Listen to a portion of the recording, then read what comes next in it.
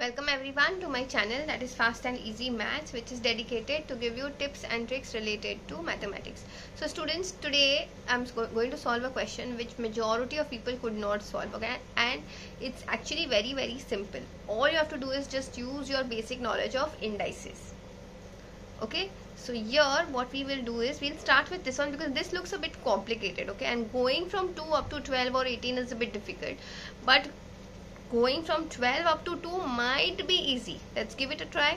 So this can be written as, let's write everything in terms of 2's, okay?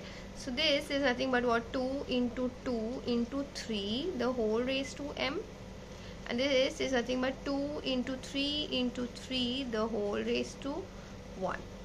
Okay, so I have 2 square, so 2 square into 3 the whole raised to m, and this is 2 into 3 square, correct? So this is nothing but 2 raised to 2m into 3 raised to m is equals to 2 raised to 1 into 3 square.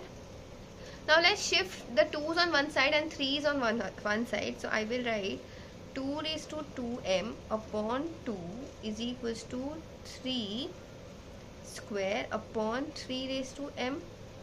Now as we know that a upon b, sorry, a upon a, sorry, this is a raised to m and a raised to n can be written as what, a raised to m minus n. Okay, so here also I'll write this as nothing but, let me write it over here. So 2 raised to 2m minus 1, because here the index was 1, is equals to 3 raised to 2 minus m.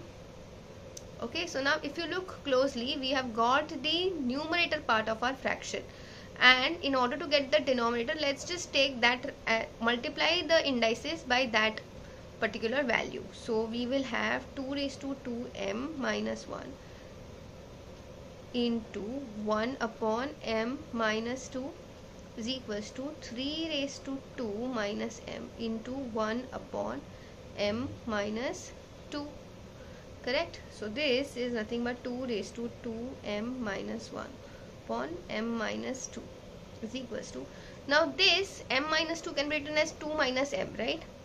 M minus 2, if I write, take minus common, so I will write m 2 minus m, correct? So here what I can say, this is nothing but 2 minus m into minus 1 upon 2 minus m. This will get cancelled, so I will have 3 raised to minus 1. The whole is raised to 2 raised to m minus 2. Right? So final answer is 1 upon 3. Students, do like, share and subscribe for many such videos.